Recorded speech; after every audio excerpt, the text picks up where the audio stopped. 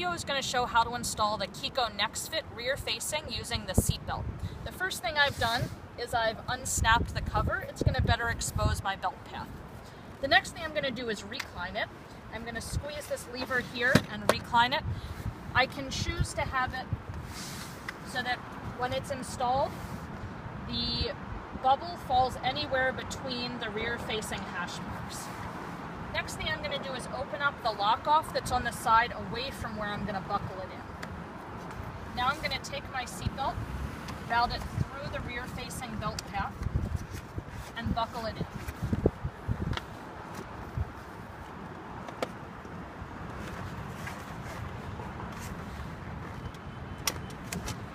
Then I'm going to take hold of the shoulder belt, which is the top belt, and I'm going to hold it closer to where it's buckled in.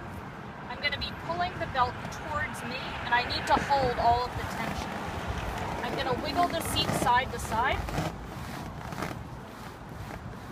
and then while holding the tension, I'm going to transfer the tension up to here and lock the belt in the lock off.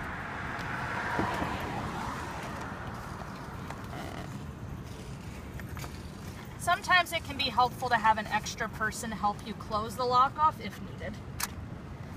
It's locked, and now I'll check if it's tight. Hold the seat near the belt path, pull towards and away from you. That feels super tight. Double check that your recline is appropriate, and you're done.